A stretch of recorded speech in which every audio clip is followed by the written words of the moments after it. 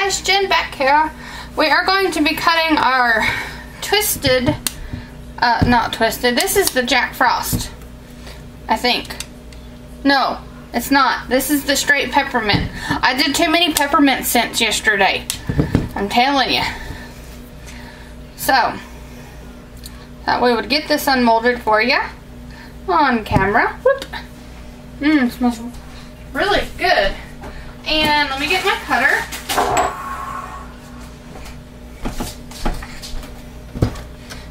Let's get my wire tightened up here.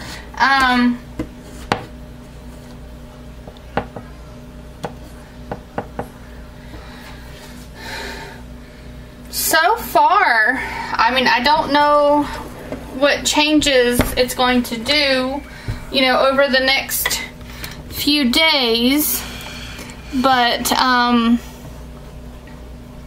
so far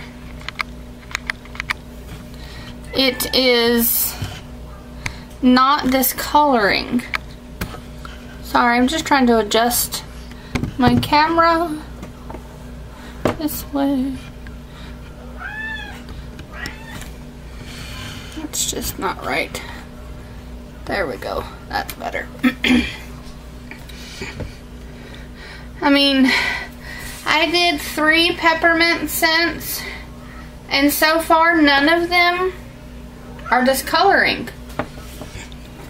This one I did, you know, cream, uncolored, and then blue. And you can see the gel ring in there, but there's not really discoloration. It's just the gel ring. Very fresh scent there. I hear you, Pixie. You have food. You have water. I don't know why you're keen on irritating today. Very pretty soap. Smells nice. Very fresh.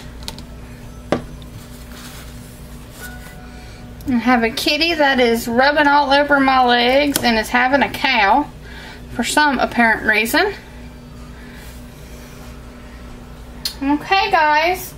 I appreciate you watching, and thank you very much for all those that have joined my groups. I have a Facebook group where I sell supplies, and I have a Facebook group where I sell my soaps. If you're interested in either one of those, you can head over down in the description box below. It gives you all the information you need for either one of those groups. Thanks for watching, and I shall catch you on my next video.